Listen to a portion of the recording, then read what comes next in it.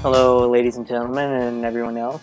For today's episode, we're covering Big Star, the cult favorite Memphis group from the 1970s, who didn't achieve much commercial success at the time, but managed to become influential in the years to come. A lot of the tragic band story, but it ultimately ended up in a somewhat positive way, depending on how you look at it. But 4 albums we have. And before we begin, I'd like to apologize on behalf of myself to the audience for the no doubt elementary musical takes you're doubtless going to hear in this video. So that being said, let us move on.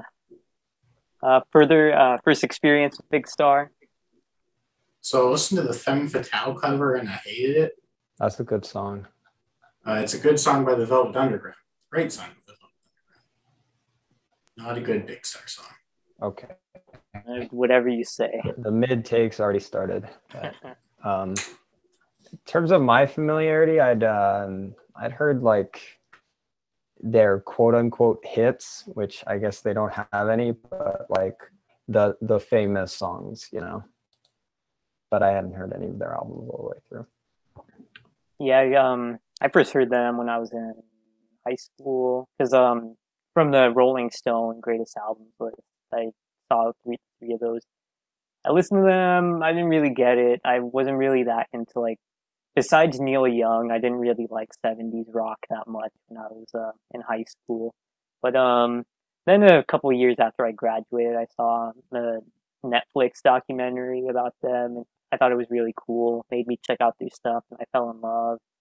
And yeah, the original run. I love Alex Chilton and Chris Bell. Great songwriting, excellent musicianship, great singing, good songs, good music. I like them. I can start this time.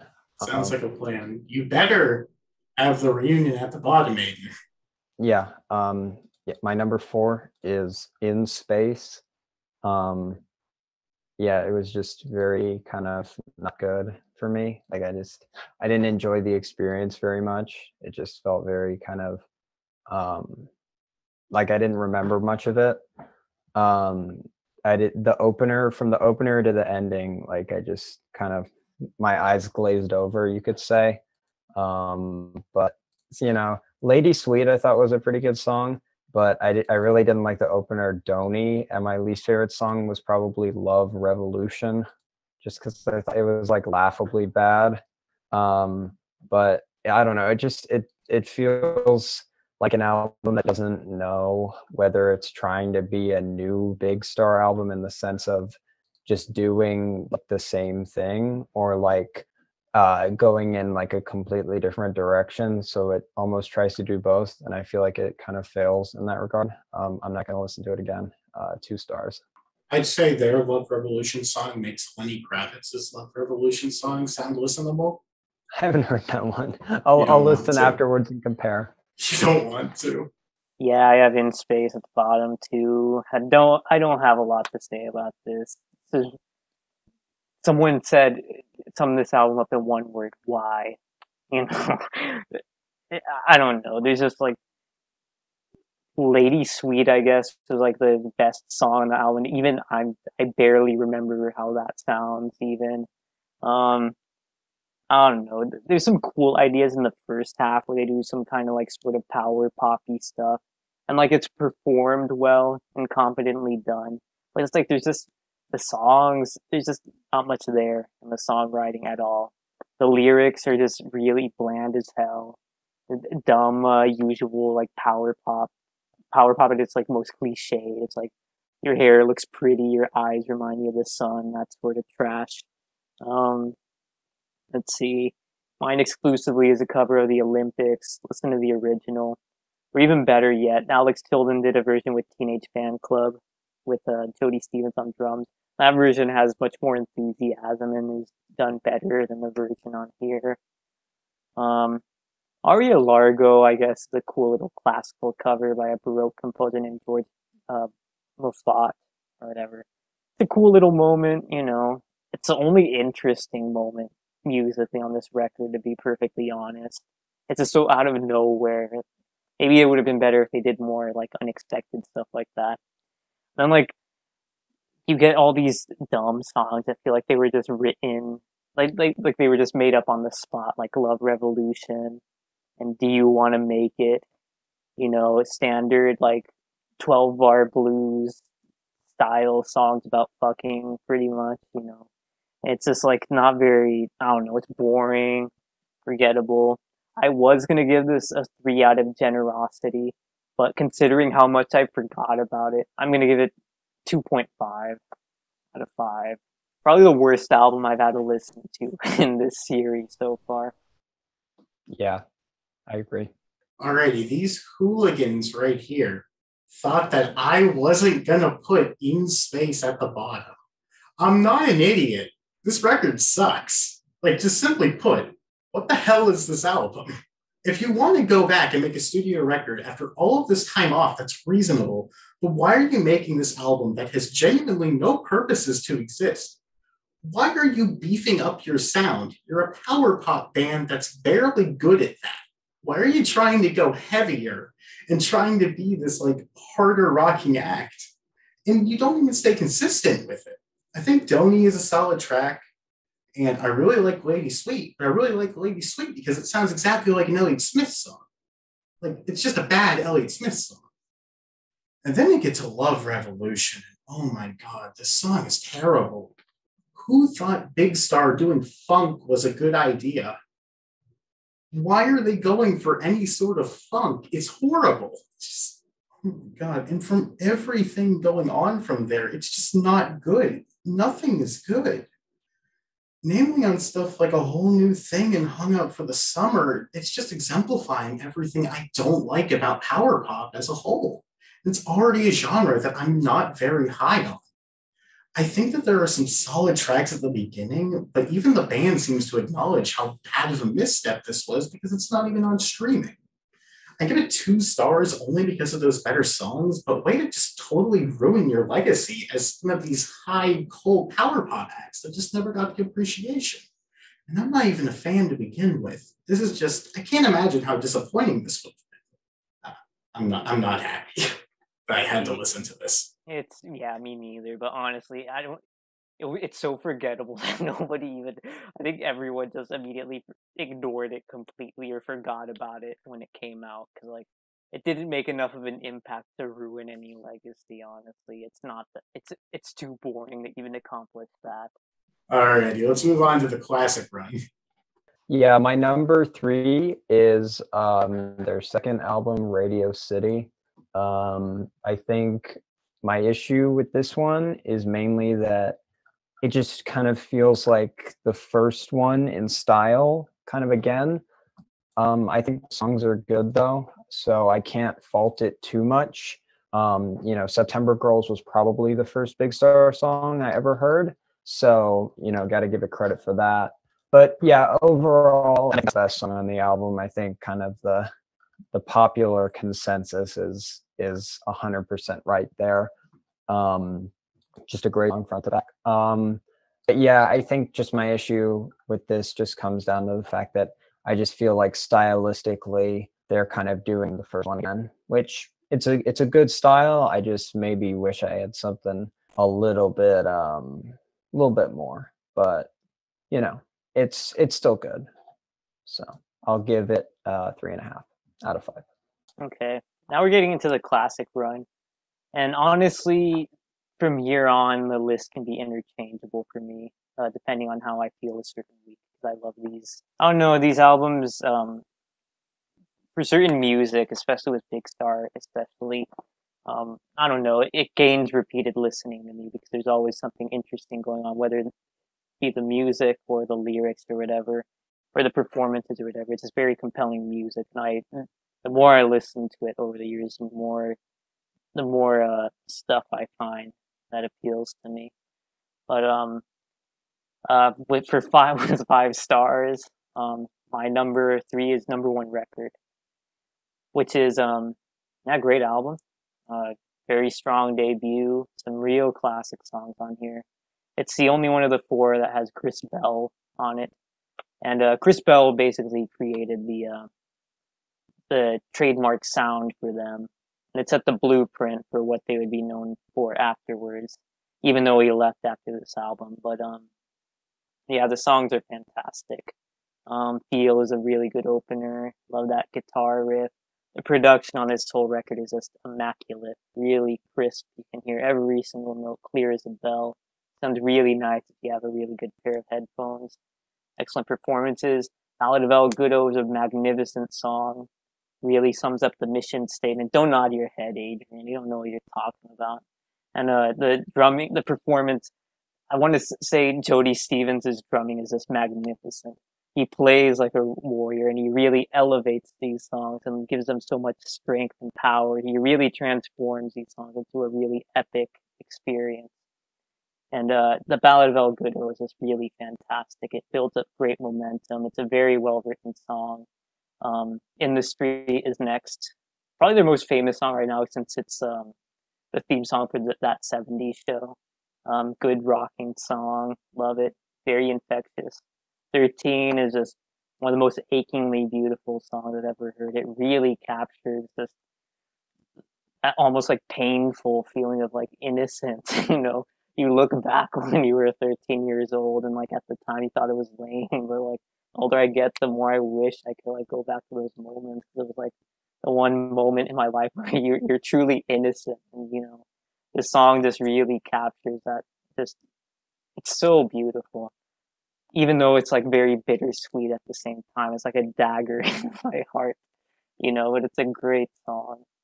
Don't Lie to Me, good. I love the up-tempo stuff on here. The India song is kind of dumb, but it's dumb in a charming way to me. Kind of like the bassist Andy Hummel wrote and sang it, and it's kind of like a Joni Mitchell vibe. I love how like the song's about wanting to go to India, and then he just says like the stuff he wants to do is like drink gin and play a piano. But for some reason, someone should have told him, you can do that at home too. But whatever, it's cooler when you're in India, I guess. When My Baby's Beside Me, good tune. Second side is more acoustic and soft, more heavy on the ballads, but I still love the songs too. My Life Is Right is just really good. Give Me Another Chance is really pretty. Try Again, nice tune. I love Watch the Sunrise, really pretty acoustic song. And then it ends with like a sweet little instrumental called ST 106, which is probably I don't know what the significance of that title is. Probably the name of like the tape leader or something. But really good record. Really puts me in a good mood. There's just so much confidence. It's a very upbeat record. They weren't jaded yet by what they would come to face in their personal lives after this recording. It's a damn shame it didn't do better commercially. But if music could be measured by the amount of confidence that's transferred from what you listen to the person listening to them, number one record is a solid A+ for me. 5 out of 5. Oh, if we already talked about number one record. You're going to be higher on these albums from me, but goddamn, that is a take right there. What? I love music. What's the crime in that? No. Alrighty, number 3 for me, which I'm pretty sure is going to be Steps number 1, is Radio City. I agree with Aiden. This is a weird record, in my opinion. On first listen, I'm going to be brutally honest. I didn't think any of these songs were great. I thought it was pretty fine all throughout. I had it at 2.5 stars. Just didn't care at all. However, I did a re-listen today. I actually re-listened to all 3 of their first records. And it really helped propel the band for me into being a band that I would honestly probably say that I dislike to a band that I just do not care about. The first 2 tracks on the record, they're just exceptional. And then there was a lull coming back, like what will happen on most of their records that you'll see, but Back of a Car is also fantastic. And I think that some of the later tracks are also quite good. The issue is it's always at this weird counterbalance between being very, very good and probably the best songs in their catalog to just having a bunch of tracks I just do not care even a little bit about. And that's sort of the weird thing with Big Star. they have some of these really just show-stopping, just utterly killer tracks. But they really are like a pop band to me, where they have the great singles, like these great tracks that you will take with you, but then they have so much fluff on these records that just totally ruin them for me. I think it's really decent, and I have it at 3 stars, and it could probably grow with me with more listening. But this is an issue that I just have with the band in general. I don't think that they are consistently great. They're consistently fine. And whenever they are great, they're one of the best bands of the 70s, but it's like an eighth of their catalog that I think reaches that. And I don't know. I struggle with power pop in general, but something about them in particular, I don't know. I want to like them more, but I just struggle to. Yeah, I will admit, like when I first heard them, I was around your age. They didn't do much for me, honestly. But, give it a few years, maybe I'll be seeing a different tune. But also, I'd like to note to the audience that like two co-hosts here are much younger than I am, so just keep that in mind. Yeah, that's why our takes are bad, I guess. But yeah, my number That's why they're two. better. Nah, Zeros don't know I'm what gonna I'm talking find about. a I new agree with that. gig. My number two is going to be number one record, their debut. I think it's just a strong album throughout. It lays out their kind of ethos, their mentality as a band really well. I just, I think not all the songs are like amazing, but I think it's just solid all the way through. 13's really good. I like In the Street a lot. I think the Ballad of El Goodo is probably in my top two for them, maybe top three songs. But yeah, I just think I agree with the exception of my number one on this list. I don't think their albums are very cohesive. But I think on this one, it doesn't matter as much as it did on Radio City for me because it's their first one, so it's more of a statement from beginning to end, I guess. But yeah, so I didn't have a problem with the India song, but it was kind of neat. It sounded different, but it wasn't like it didn't like offend or anything. But yeah, I'm gonna give this one 4 out of 5. So my number two album, again a 5. Like I said, ask me another week. The order of the top three could be different, but Absurd is my second favorite Pixar album. But sometimes it is a 1 for me, depending how I'm feeling. But it's a 5 out of 5 for me, of course. But it's worth noting, at no point was this ever considered a big star album. It just kind of was like an art project, sort of Alex Chilton and Jody Stevens.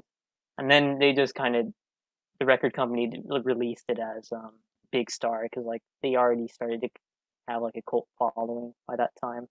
And there's no official track listing for this, so it's a bit confusing trying to listen to this. But I went with like the standard track listing, which is what I've always known. But yeah, I've never heard another album like this. It's kind of like there is a concept behind this, and it's kind of like an attempt to just catalog like this complete disorder and chaos when it's encountered in like someone's personal life, and that kind of it's a very dark album, I think. And you know, as much as as we like to be told in music that like everything's happy and the world is good, but let's face it, sometimes it's not. Sometimes everything does end up being a total disaster. Sometimes, everything does go wrong and you're forced to like really confront like self in like the darkest moments of your life. And that I like that this album goes there, and the songs are very strong. It veers between really dark personal stuff to like very like almost like just like I'm sort of losing it. It's very chaotic at times, so it veers between those two extremes. We have Stroke It Noel. I really like that song. Really nice. I like the chamber sound. For You, it's a nice little song sung by Jody Stevens. I like it when he sings. Kiss of Me, it's a pretty good song. Um, You Can't Have Me. I will admit, not all the songs are like A-tier material. Some of them, are kind of, but I like listening to them when they're playing. That's good enough for me. Nighttime, really great song. The acoustic songs on here tend to be my favorite. Blue Moon, another good one. Take Care. Jesus Christ. I just love how like random a song about like a Christmas song pretty much shows up in the middle of this. Femme Fatale is a good cover. Honestly, every cover I've heard of this song is pretty good, in my opinion. I don't understand why Adrian hates it so much. Her taste tends to be very arbitrary at times, noticeably. I seem to notice, especially when subtlety is involved the in like the overall tone of the album. Um, my favorite song on this album though is Big Fat Black Car, because it really sums up the terror and just like of that moment when you do decide to just throw down the towel and he's like, I can't handle this anymore. Everything is totally fucked. And that song just like really captures that well. There's a really strong vocal performance by Alex Chilton. And and in these moments where it gets so vulnerable, there's just like such a majesty that comes into like the arrangements, especially when Jody Stevens comes in on the drums. It really turns like something really dark to like something strangely triumphant somehow. It's just I don't it's like a mystery to me how they managed to do that, but it's that's what really draws me to this album. And Holocaust again is just a really it's a it's a tough song emotionally, but it's very beautiful in a very sad way. And Kangaroo has some nice noise elements thrown into there, very bit more avant-garde. And Thank You Friends is kind of very sarcastic, ironic way to close the album. But this album's got me through a lot of really difficult times in my life, and it's something it's very soothing to listen to in like times of great stress that I encounter. It's kind of become my go-to dysphoria album, to be honest. But it's I admit I have to be in the mood for this just because it's just so heavy and like its vibe and stuff that I can't just put it on all the time. But it's a very good album. I really enjoy it. 5 out of 5 for third. Well, I'm sorry I have to go back to shitting on these albums because that's my number two. And I think you had a great thesis review for somebody who enjoys this record. I don't. It's decent. It's also 3 stars for me. And it's a really interesting album to discuss because, like you mentioned, it really isn't that much of a big star album. And I'd argue it's kind of awkward as even a record in general. Stroke It Null is good, but I started to get worried that it was going to have my initial effect to Radio City, in which the opener's interesting, it's cool, but the rest of the songs were just kind of okay. But then For You is really good, and Kiss of Me is really good, about maybe among the best in the catalog. And you can't have me. It's all right. It's a solid enough track. But then you get to Nighttime, which is maybe the best Big Star song in general for me. I tend to prefer whenever they strip it back and they go for this sort of softer ballady tone. So I feel like that's what they're good at. And I don't know. I just think that that's their prime, and that's what they should offer and go to more. It's just beautiful in the composition and the performances there. And then you get to Blue Moon, which is pretty solidly a step down from there, but still is good. I think Take Care and Jesus Christ, however, are both really good songs.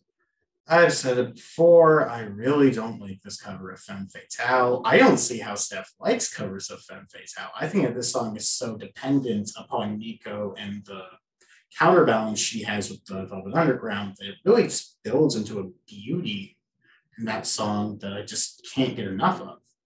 It's maybe my favorite song on Velvet Underground and Nico, and I'd say it's a pretty strong contender for like one of my favorite songs overall. Velvet Underground and Nico is just spectacular. We should have done them. The backing vocals really annoy me on the Femme Fatale cover as well. I just don't think that they work very well at all blended with who I'm assuming is Chilton singing, who I also just think has a really awkward delivery through the track. I'm sorry, I'm just going to rant about how much I hate this cover now. All right. But moving forward from there, I think a lot of the songs that come after it just aren't nearly as good as the songs in the first half. I like most of them better than a lot of the songs that I don't think are highlights on Radio City, but I have no urge to really return to them except for Thank You Friends, which is obviously great. The record is very hit or miss, and like I said, that's an issue with most of their albums. However, when it's good, it's among the band's best, like Radio City, but there's enough there that drop it to 3 stars, like I said before. I want to like this one more because I think it has such an interesting concept and really does bring the struggle of a band that just can't continue anymore because of how unsuccessful they are. I think it's a really interesting plot thread through the record. Wish that the record was better, so I would have wanted to buy it at the time and support them, though. I don't know. Yeah, I guess we're all three going to talk about it in a row because we now get to my number one, which is third. Yeah, I just think it's the sound of like a band in kind of collapse, but I think ironically it kind of leads it to be, I think, far and away their most cohesive album because you get that sense on almost all of the tracks where I feel like a lot of the songs on number one record in Radio City, you could kind of shuffle them one to the other and it wouldn't actually impact like the vibe that much, I don't think. But I think on this one, everything is like from the session and it's like it just feels more cohesive as a whole. But yeah, I'd out of all these songs, I'd only heard Jesus Christ before because I heard the Monkees version on one of their albums. I think the Big Star original is much better. I just have to say, I think it's my favorite on this album. But yeah, glad I listened to this one. Yeah, that's my favorite, but I like it all the way through, you know. I think I think Holocaust is really good. I got to disagree with Adrian again. I think Femme Fatale is really good, their version. I think the cool thing about it that I really like is that it's not is that somehow it conjures like a similar vibe for me to the original, despite having like very different elements. But I how kind of get the same feeling when I'm listening to it of kind of this very pretty song that's also distant, but its distance is part of its effect on you. But yeah, I mean, Femme Fatale is probably my favorite Velvet Underground song. So to say that I appreciate this cover is, it's a fairly good achievement from them. So, but yeah, it's my number one. I think there's more to sink your teeth into here than on their first two albums. Um, and yeah, I'm gonna give this one 4.5 out of 5. Ooh, first discography we've done where you don't get to 5 stars. Glad it was this one. I do want to say, Jesus Christ is probably my favorite Christmas song ever. Just, I like it. Yeah, it's one of the best. All right, on to my number one.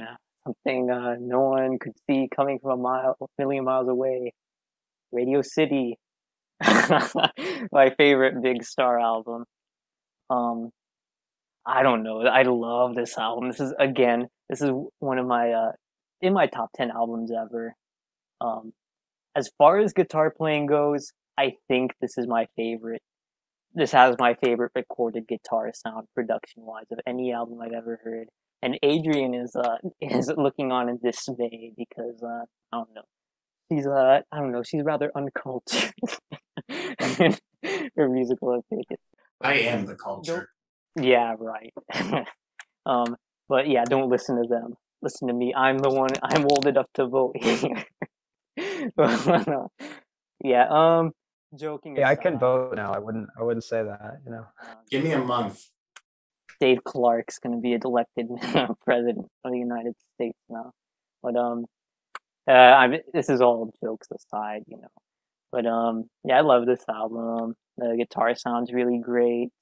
Production is just fantastic.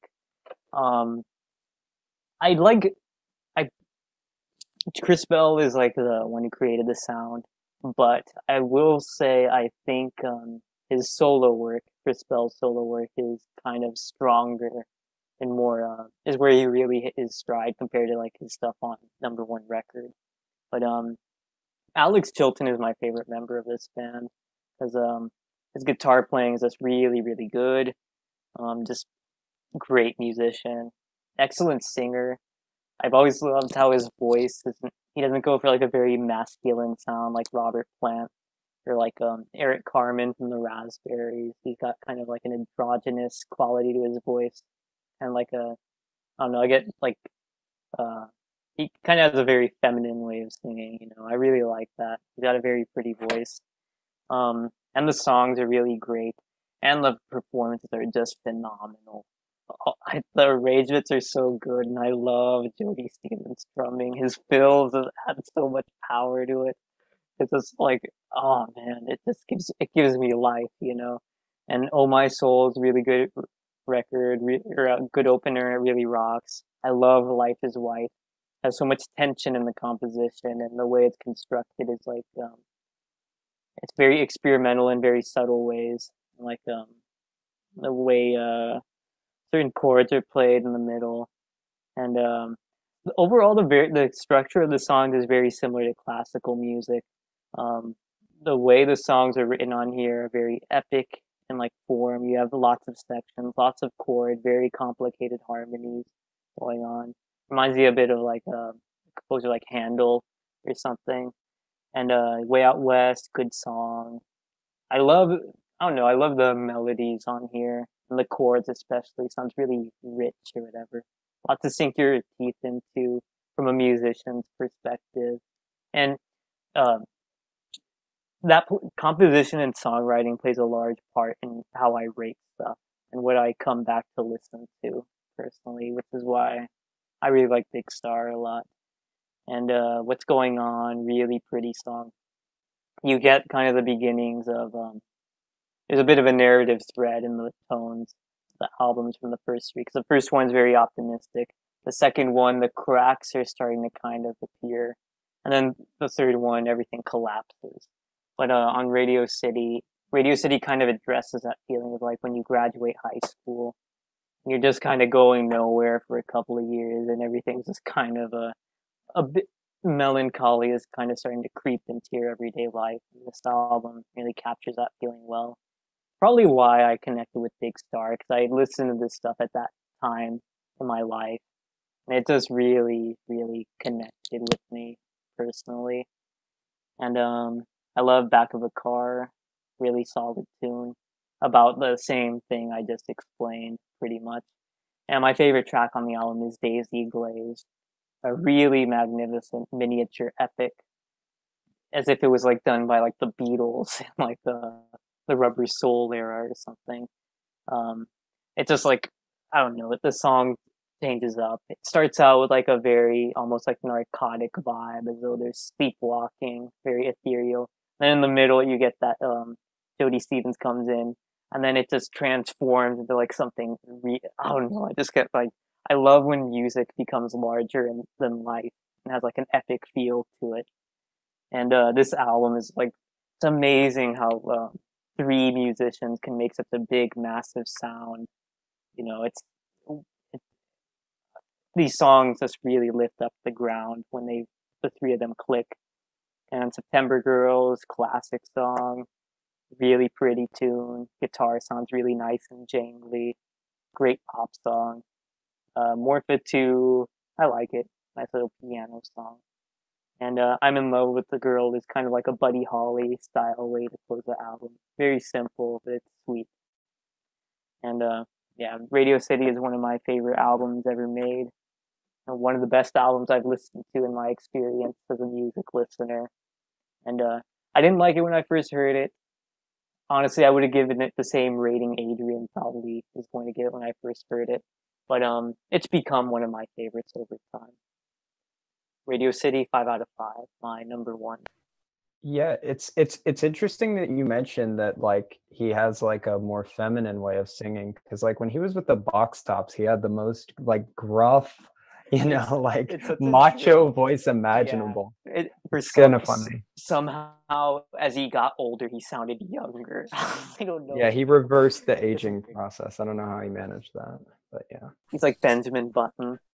Well, I gotta say, this whole episode tonight, this whole thing of Steph's reviews, I feel like I finally understand how you two felt when I talked about Pendulum, because I don't understand what you're talking about at all. I don't see any of this. I think that they are perfectly fine in the absolute hierarchy of 70s rock music. They don't even come close to the top. And they have one album that I'm just going to say, they have one great record that very blatantly overshadows the rest of their stuff.